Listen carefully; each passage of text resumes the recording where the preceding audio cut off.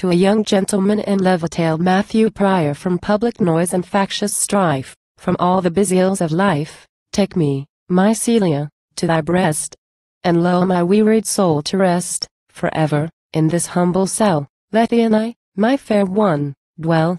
None enter else, but love, and he shall bar the door, and keep the key.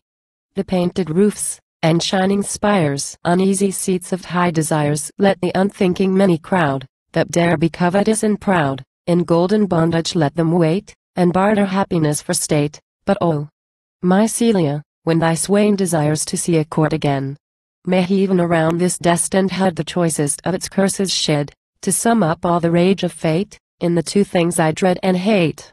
Mayest thou be false, and I be great.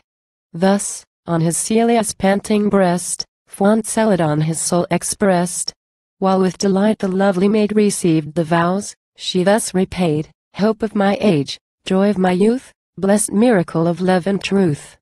All that could e'er be counted mine, my love and life long since are thine, a real joy I never knew, till I believed thy passion true, a real grief I ne'er can find, till thou provest perjured or unkind. Contempt, and poverty, and care, all we abhor, and all we fear, blessed with thy presence, I can bear. Through waters, and through flames I'll go, suffer in solace of thy woe, trace me some yet unheard of way, that I thy ardor may repay, and make my constant passion known, by more than woman yet has done. Had I wish that did not bear the stamp and image of my dear, I'd pierce my heart through every vein, and die to let it out again. No, Venus shall my witness be, if Venus ever loved like me, that for 1 hour I would not quit my shepherd's arms, and this retreat, to be the Persian monarch's bride, partner of all his pals, single quotar and pride, or rule in regal state above, mother of gods, and wife of Jove.